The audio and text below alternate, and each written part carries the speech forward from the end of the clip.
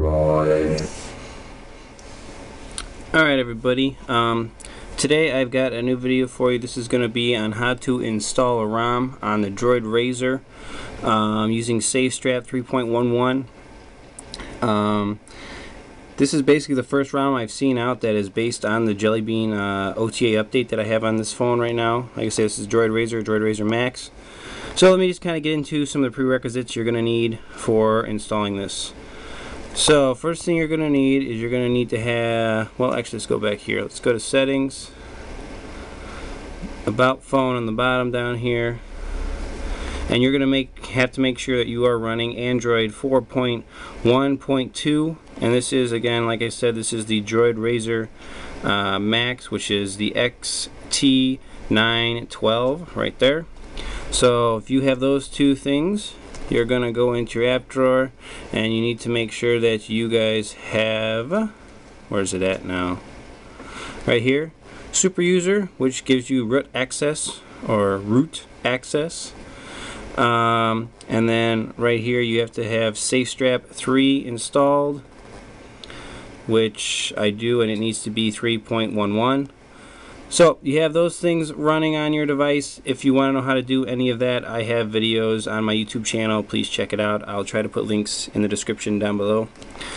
So once you got those things, we're going to go into a file manager, and I want to show you guys where I have downloaded my here we go, downloads right here.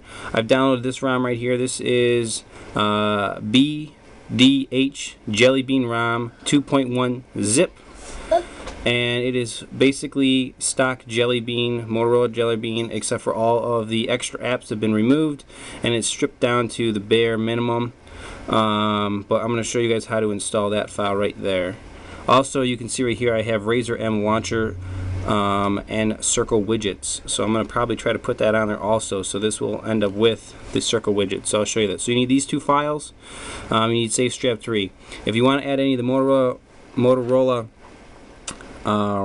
apps, you can go in here to the bloated apps, which I've also downloaded, and you can manually download any of these you want on your device. They're all included on this link I will put in the description of the video.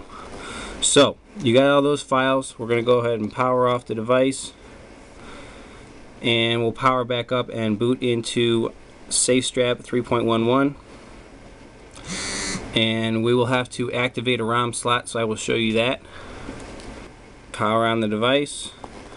When it comes up with the SafeStrap splash screen, you can hit the menu button or you can hit the search button. Search will just bypass SafeStrap and boot up whatever ROM slot you are on, or menu will enter SafeStrap. Right there you can see that was the SafeStrap splash screen.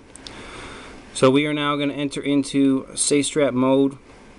And the first thing you want to do, if you've not come in here before, is you want to do a backup of your stock system. Right now it's in red, and you can come down here and you can hit backup by swiping across there. I've already done that, so I'm not going to bother with it. I'm going to go in here to boot options, and you see you have 4 ROM slots and you have your stock ROM. I was running stock ROM right there. I'm going to activate a ROM slot, so I'm going to go in here like this. I'm going to pick my data partition, which means how much data I can store on this ROM slot, and I'm going to tell it I'm going to go 2 gigs. So it is going to create a ROM slot here by hitting this button. This process right here is probably going to take, I would give it at least 10 minutes. It's going to take a while. It's got to create everything, a virtual ROM slot for you on your SD card. So we're just going to let this thing run, and I'll pause and come back to it when it is done being created. Alright guys, it just finished creating that ROM slot under ROM slot 1, and you can see right here it says ROM slot off is actually what it says. So we're gonna actually, because no ROM slot is activated right now, but we created a ROM slot on ROM slot 1. So now you can go into it, and what I'm gonna do is I'm gonna go ahead and hit set nickname, and I'm gonna just name this so I know what it is. We're going to call this stock, because that's basically what it is. And I'm going to do stock dash JB for Jelly Bean and hit go. And then you can see it's set as a nickname. I'm going to hit activate. and now you can see right here it says stock Jelly Bean and it says ROM slot 1. So that is the ROM slot. You are now gonna, anything you do in the phone now gets done to that ROM slot and not your stock slot over here. So if we go back, now you can see that installs is now not in red because you're on a ROM slot and it's in white. So the first thing you're going to do anytime you flash a ROM, you don't have to do this on the first one because there's nothing on it yet, but anytime you would do anything else, you'd probably want to do a backup, and then you'd want to go to wipes, and there's a bunch of things you're going to wipe, so I'm just going to do it just so you guys can see. You're actually going to wipe your cache partition, your Delvic, factory reset, system. Alright, so now you have a clean slate, and you're good to go on those things. And we can go back, we can go to install. We're going to go look for the ROM, and it should be on external, so I'm going to go up, downloads. Actually, we're going to go up a couple times here. Scroll, SD extension. What is it under here? There it is. SD extension, and then downloads. Okay, so here we go. Here's the ROM. It is the BDH Jelly Bean ROM. So I'm going to click on it. You want to make sure it's listed up here, which it is, and then all you have to do is hit flash. So this is going to flash everything. Here's a little animation there. It's going to flash everything to ROM slot 1, which you can see is still activated up on the top. When it is done, you don't have to flash any G-gaps. They are included in this file. So when it's done, we just have to go in and reboot. When you reboot any kind of ROM, pretty much you want to give a thing 10 minutes to boot up. If it doesn't boot in 10 minutes, something happened, you have a bad download, something else, you probably need to do a reset of your phone, pull the battery, whatever you want to do, and then reboot and safe strap, either reflash a different one or go back to stock system, do whatever. You can wipe it all off and flash a different ROM, or try re-downloading it and flashing it again, something like that. But if everything goes smoothly, it should all boot up. So I'm going to let this thing run, and I will get back to you as soon as it's finishing installing. Okay, so we just finished flashing the ROM. Now I'm going to go ahead and hit reboot system now.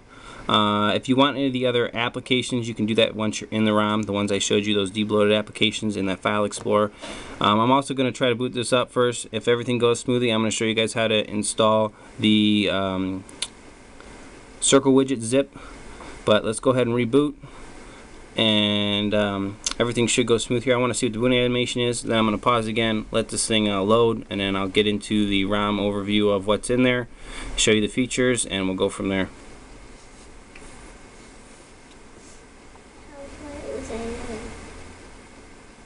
So now you can see in Safe Strap we have Safe Strap enabled, and if you don't touch anything, it'll boot right past it in 10 seconds. There we go. So now we're going to see what our animation is. I'm going to guess it's probably just stock Droid animation, but we're going to see what we have. There we go. So you are looking at your stock Droid Razr animation. No audio on that, which is a little interesting. But alright, so I'm going to pause here and we'll come back to it when it boots. Alright, so we passed up boot animation. Took about 3-4 minutes, and we got to the preparing device screen you see right here, and just gonna wait for this to finish. So we're halfway there. Alright, so as you can see, we have booted up. I'm gonna go ahead and hit start, next, next, skip, checking media.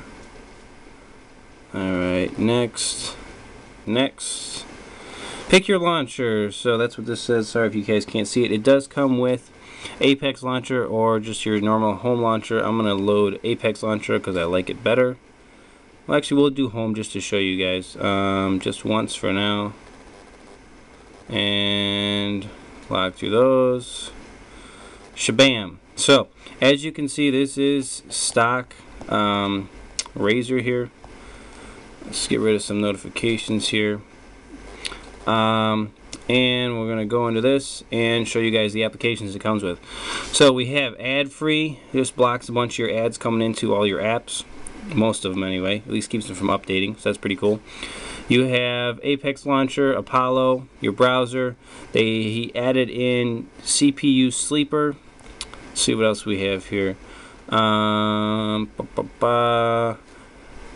got SMS Flash, Super User, and that's your apps right there. Very much de-bloated. Got rid of almost all the Motorola junk. But I'm going to show you guys how to install any of those other applications if you want them. So we're going to go to SD card, downloads, and I have the de-bloated zip right here, which I have extracted into this file.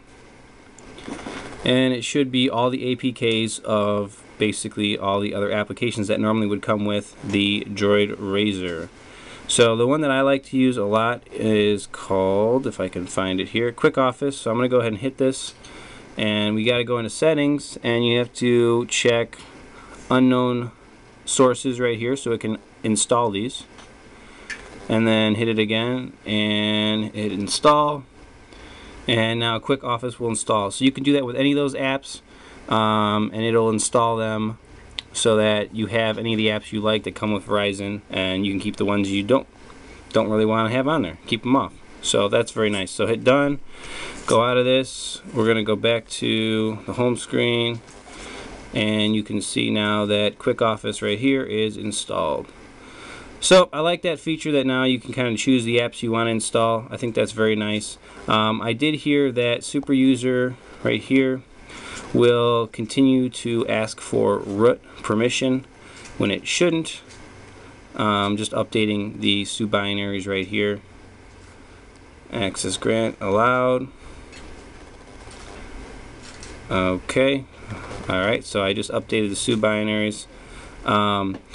It shouldn't keep asking for root, but it is. I've heard that installing Super Su on top of this, like right now, just leave Super User in there, but install Super Su and then allow Super Su to ask for a root permission does fix that issue. Haven't tried it myself yet, but that is what we got here. So this looks like a pretty sweet, stable setup. Basically exactly stock, rooted, tweaked for speed. Let me read to you guys a couple of the tweaks on it. Like you saw the applications that were in it. It does have full init support, kernel logging disabled for speed, increased Delvic VM heap for more speed, improved scrolling, changed the default GPS service to Google, init battery tweaks. So a bunch of other little tweaks in there to make this thing run better. Even though it is stock, it should run a lot better and faster. So that looks pretty cool. I'm going to reboot and I'm going to try to install the circle widget mod and get that launcher in there. So I'm going to pause here. I'm going to reboot into SafeStrap. So we're going to power off, shut down, and reboot into SafeStrap. When it boots up, I'll show you how to do that. Alright, hit menu. This should load up SafeStrap. And come on.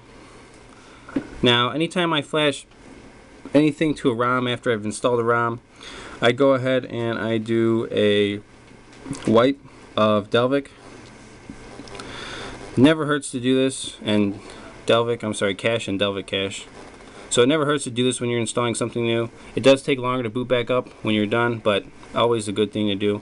So then right down here I have this Razr M launcher plus and circle zip. So I'm gonna hit that.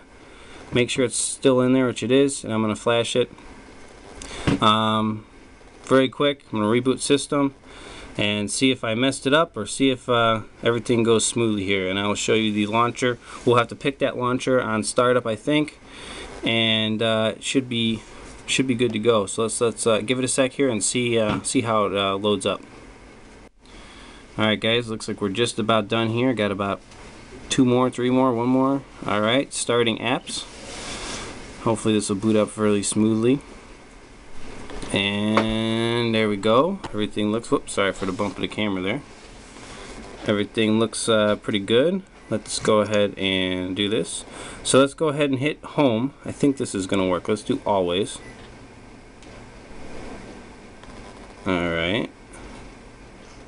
Okay. Aha! Check it out. So this is the Droid Razr launcher, and if you want the circle widget, we're going to close this. We're going to go into apps, go over here, and right there it is. And come on, shabam! There you go. That is the circle widgets plus the quick toggles to the one side, and you can flick them or flick them or flick them, change cities, whatever you want to do, and scroll this way and keep scrolling. And if you keep going, this will just allow you to add one or a template or something like that for another page.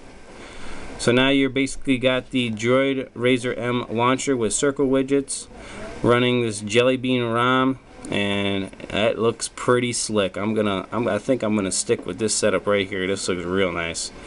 So guys, I'm sorry for how long this was. I really hope you enjoyed it, got something out of it, learned a little something. Give me a thumbs up if you liked it. Subscribe to my YouTube channel down below. Check out my YouTube channel. I've got my Twitter feed on there. I'll put it right up here. And please subscribe. We'll catch you guys next time. Thanks.